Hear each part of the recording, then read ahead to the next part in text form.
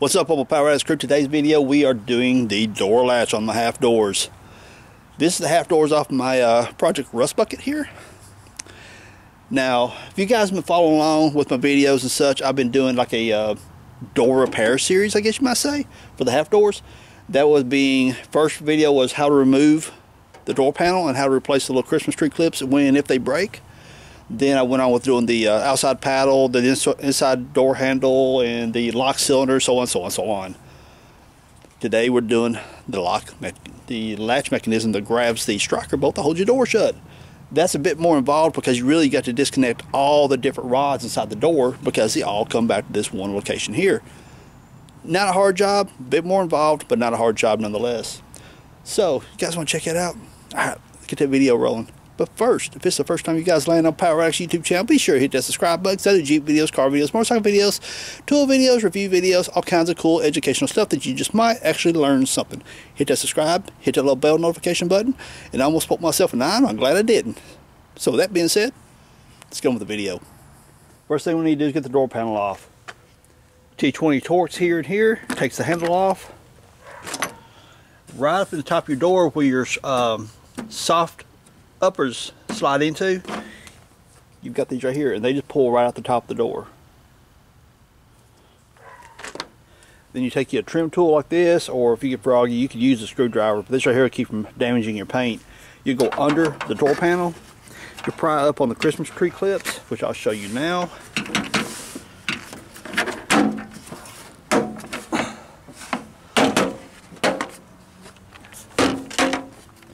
Which of these clips right here.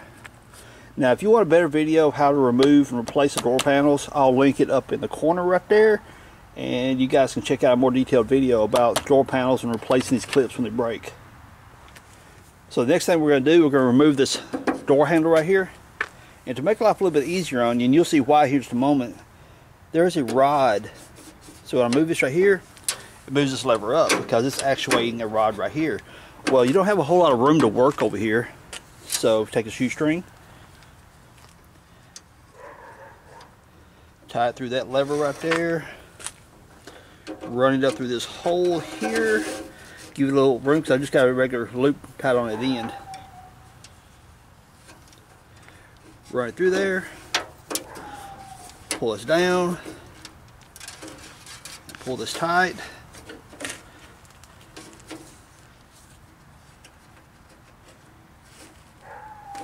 And that'll keep that. You can see they have the handle stretching up like that because it's pushing that lever, pushing that rod this way, holding it up, which gives you more room to work. Then you take a T20 Torx and take out that screw inside the handle.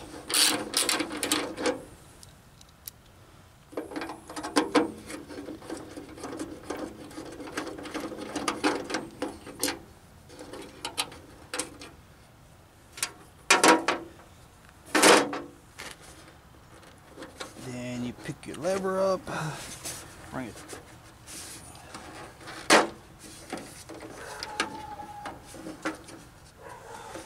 Right here you've got a little lip.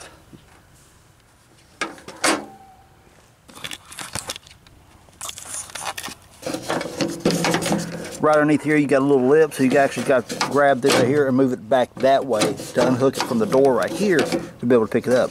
Now we're going to take our clips loose and pop. We're going to pop these clips right here and get the rods out of the handle.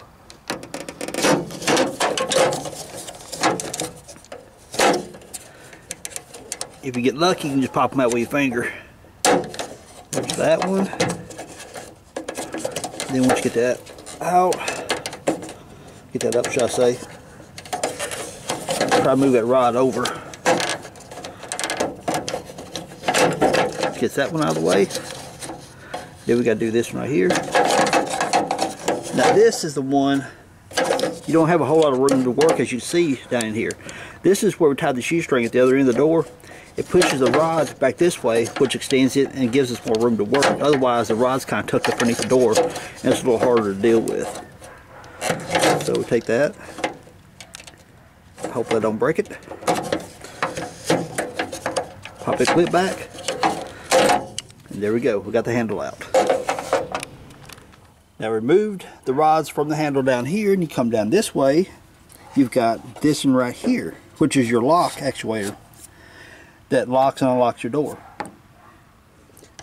What we can do is get in here and gently pry that back to unlock the clip. Gently try to do this so therefore you don't break it and end up having to replace the clips. Once you get that, take the rod, take your screwdriver, push down the rod, and just let it lay there. Therefore you know where it come from. You pull all your rods and lay them out. I mean, I've got my door laying down, but if you're working on your door still attached to your Jeep, of course you're going to take this rod out and lay it somewhere, but just remember where it came from. If you need to, get you some masking tape, wrap around it, and say lock actuator rod came in from the top or something like that. Or put it like a number 1 there and number 1 here, therefore you can match up which end it goes to and which rod attaches to what lever. I'll get out in a minute. So now that you've got those rods that are detached, you don't need to hold this lever down anymore. So then now you can take your shoestring or paracord or whatever it is you're using. Or if you want to, you can bring your zip tie. Whatever suits your fancy. You don't need it anymore. Get it out of the way. Now we've got the lever. Your outside door paddle connects right here. Honestly, I guess you could have actually left that there for a moment, but okay, let me show you guys a little more detail down here.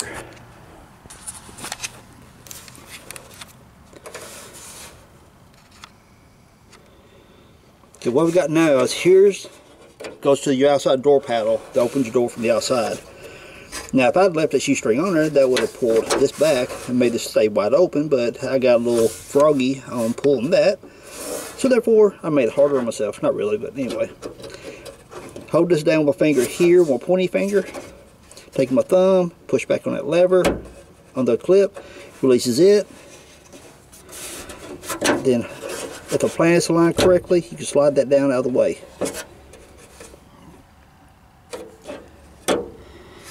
Okay, so we got those attached. But this baby right here, this is the one that runs here. Okay, see what the camera sees. There we go. Yeah. So anyway, it's way back up underneath here, so you can't really get to it. So we're going to leave that one attached for the moment. Now we're going to unhook the cylinder lock. E-clip right there, we're going to remove it. Now to remove the E-clip, flat blade screwdriver, get behind that clip and gently work that clip out so it don't go flying somewhere and you're like, oh crap, now I gotta go find another one.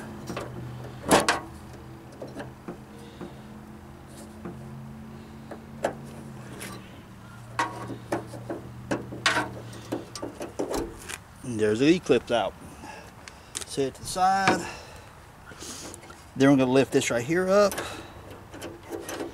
This comes off, this comes over.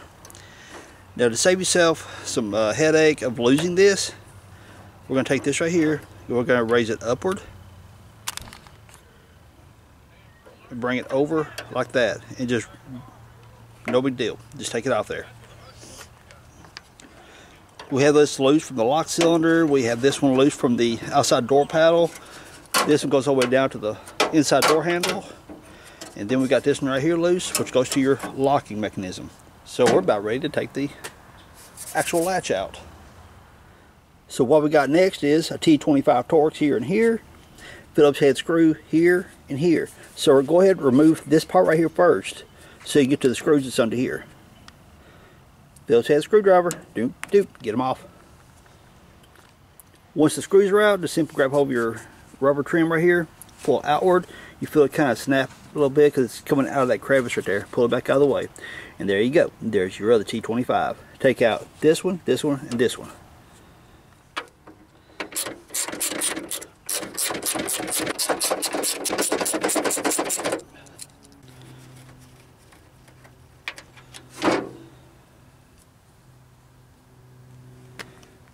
And take the latch.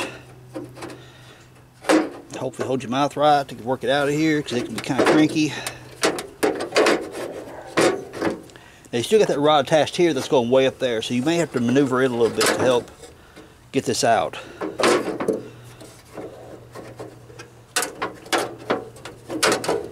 Alright, what the heck's hanging?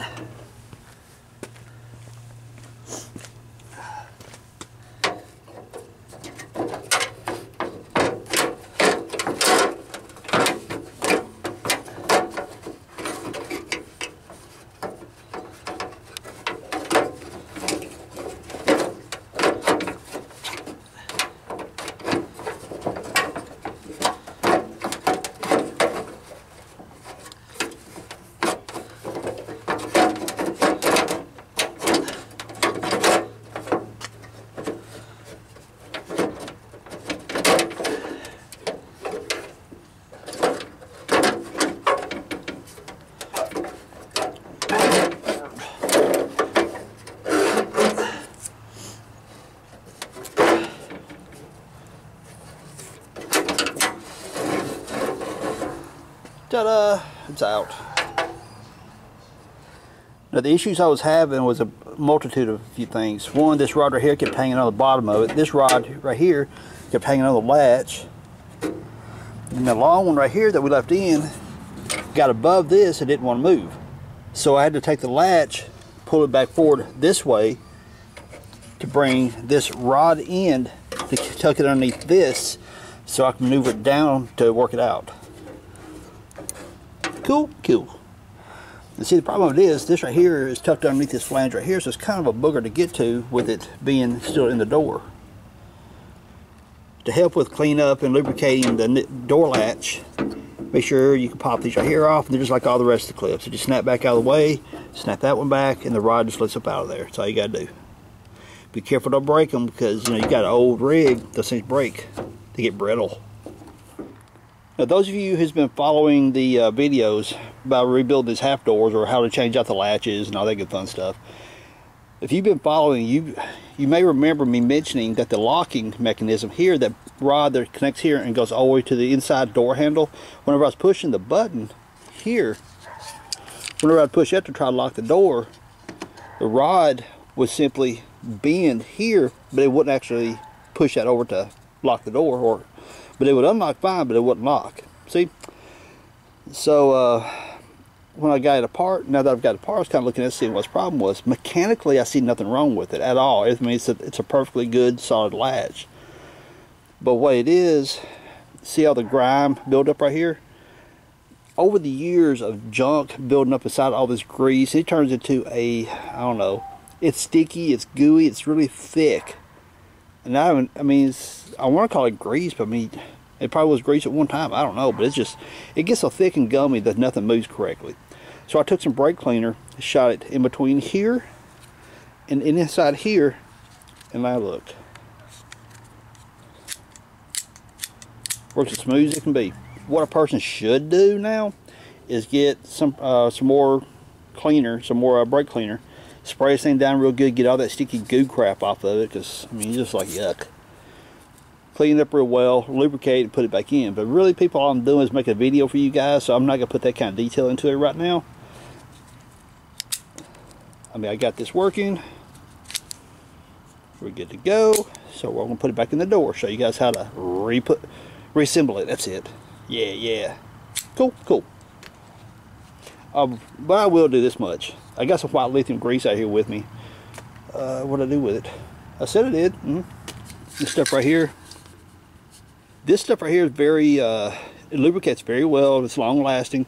And water, water doesn't phase it. Like trying to wash it off or anything. So it's really good stuff. So I'll spray it in between these plates right here. Up inside here. That should keep it actuating just fine. Moving it back off camera so I don't spray my camera. And see, I got a shot inside there. This is when you work it back and forth.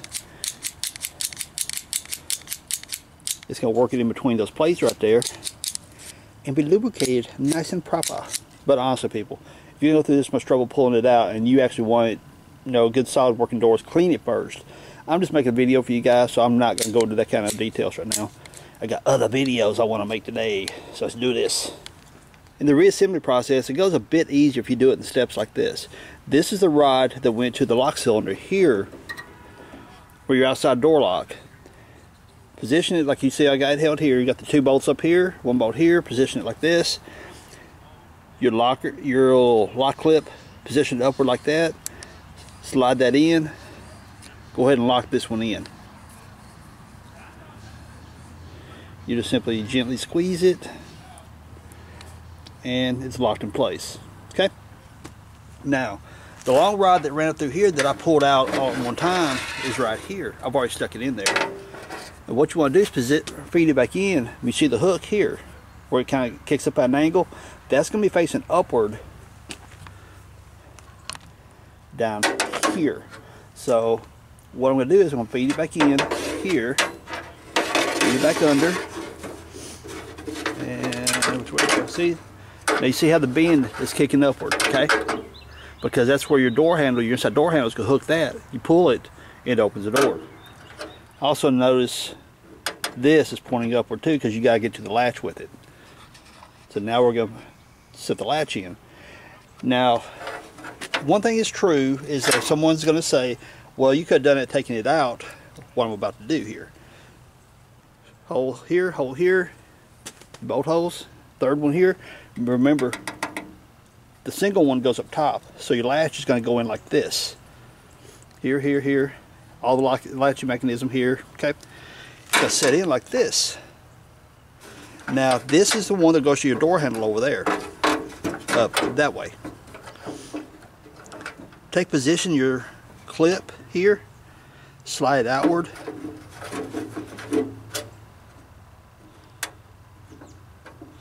And feed it back in there. Can't see it.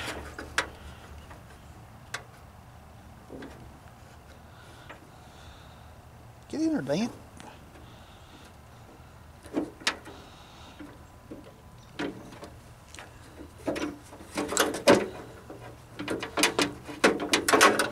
Oh, came out.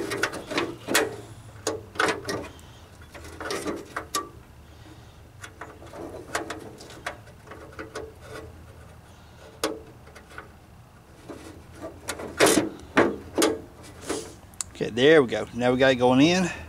Take this, slide it over. One finger's pushing on the rod, one finger pushing on the clip. Locks in.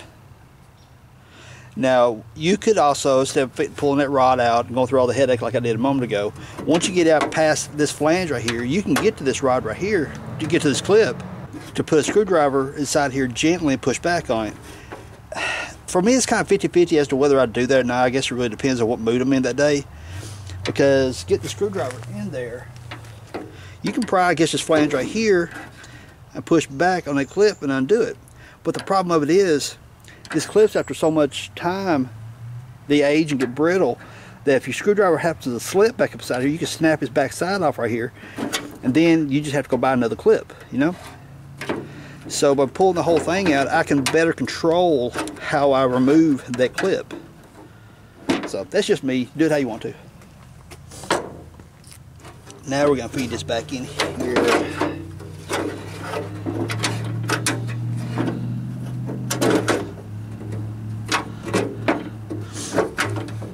You take it in this way first, like that.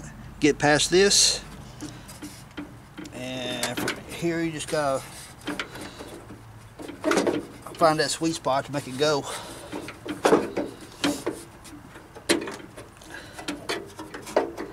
Because this is in the way. Gotta put this up. Push that down. Push this in. Come on, where we at?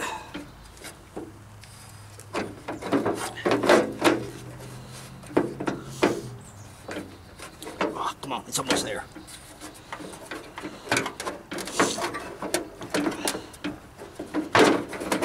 There we go.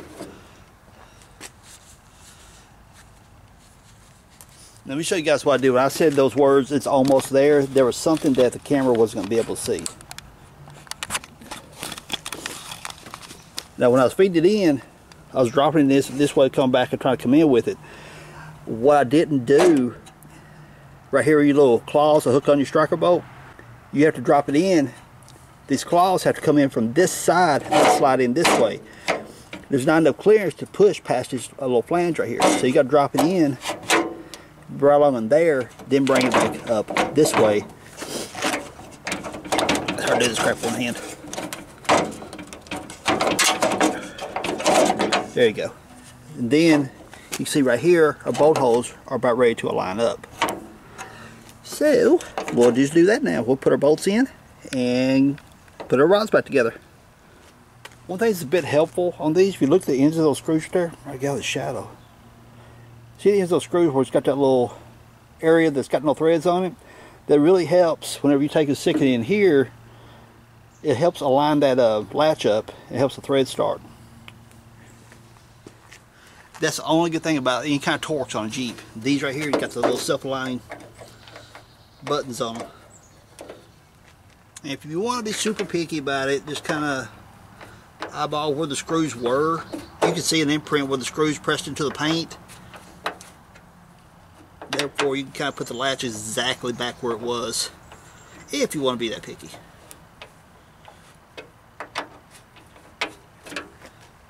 Which sometimes with door alignments and issues and stuff, I kind of almost recommended being that picky. And notice how I'm gripping the ratchet. I can't put a whole lot of torque on it like this because you don't need a whole lot of torque. I'm not going to get it way out here and put the manhandle to it and just crank down on it. Get inside here. I've got my webbing of my thumb hooked right here. I can't apply a lot of torque like this, so it prevents you from stripping out screws or breaking the bolts or anything.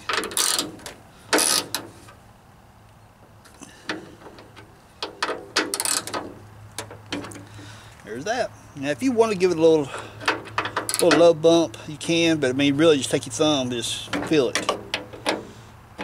Because you don't want them tight and break them off in there, then you create yourself another headache.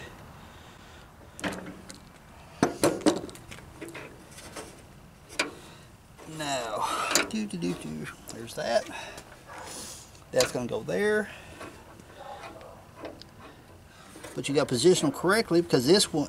Okay, let me get the camera down. You can see, guys, see what's going on here. Now your rods, when you put them back in place.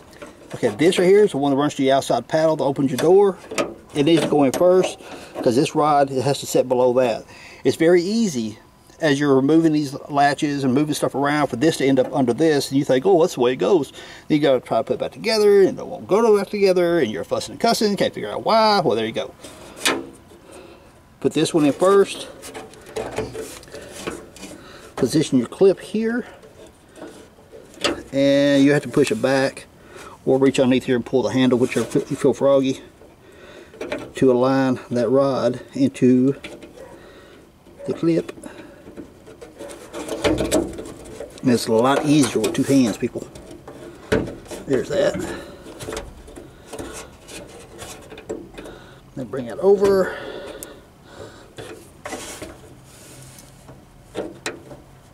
Snap that in place, but you got the idea. Now to put this back together. Again, it's a lot easier with one hand, but with two hands. But you take this, move it down over like that, and do that again slowly for you. Get a different camera angle. Take this, put it there, twist and rotate it down. You're hooked in. You bring it on this side here, and just set it on top of that, and push your E-clip on. And here's the E-clip. I hate to bust y'all's bubble, but that right there is a two-handed job, so I'm about to set the camera on the tripod. The best way to put these E-clips in, put the edge of your screwdriver right against the edge of the E-clip and not a lock cylinder. Take your finger, push on it a little bit. Now here's the only fingers doing the work, okay? This one ain't doing nothing. I ain't pushing at all. These fingers are hooking here, and I pull with those fingers. What does that do? Well, if you try to do this right here, see how it's rocking my screwdriver? Versus here, and I'm just stabilizing up top. Let me zoom back a little bit so you guys see a little better. The edge of the screwdriver blade sitting around the E-clip. If I do just up here and push, look, it's going to have the screwdriver cants. if I get right here and try to push, that does kind of work, but what you end up doing is pushing the E-clip up this way, and then it wants to pop out and it ends up who knows where. So if you just take the edge of your screwdriver, set it right against that E-clip, take your fingers here, stabilize it up top here, and just pull with your fingers like this. Pull. It snaps them right in place because you get a linear push on the back side of the E-clip. Now, we got this rod here, and we gotta make sure our clip's in the right position here. Okay, there's the right correct position, and I'll get the camera to show you guys what's up. Okay, there's our positioning for that. This rod has got to come back here, and really I need two hands to do this, but the point of it is that is turned upward. It has to come up through this clip right here. Then we'll take that clip right there, push it over, snap it on there. Now we're back to our shoestring. Run our shoestring down through there, up through here, pull this lever down,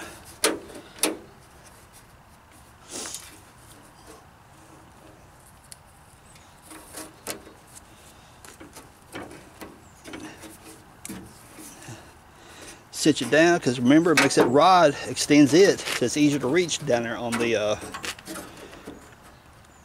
inside door handle.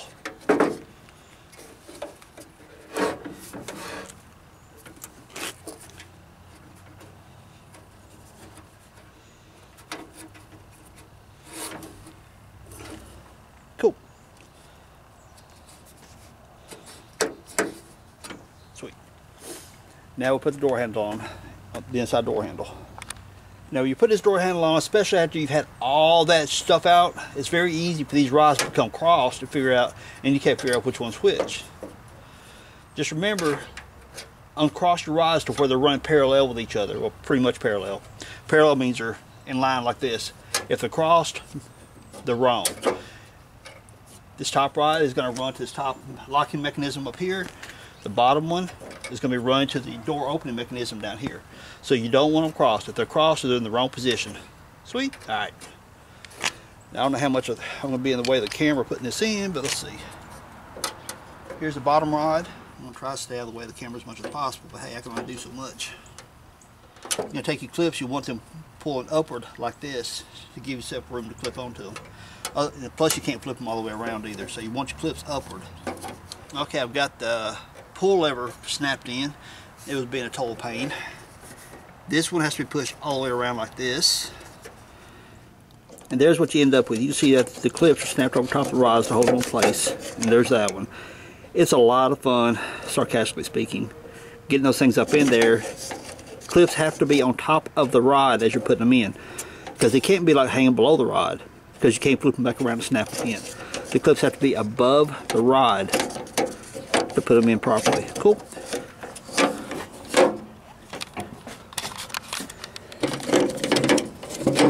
Then you take that right there, it just sits in like this. And screw holes lined up, put your screw back in. Then once you get that screw back in, you come down here, remove your shoestring.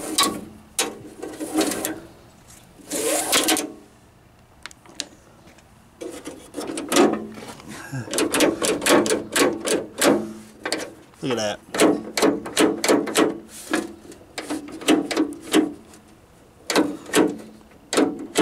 No more rod bending. It's working just perfect. Sweet. There you go. That's how it's done. Well, everyone, I hope you enjoyed that video. If you did, hit me with a thumbs up. Subscribe if you haven't now. Don't forget to do that. And also leave some cool comments down below.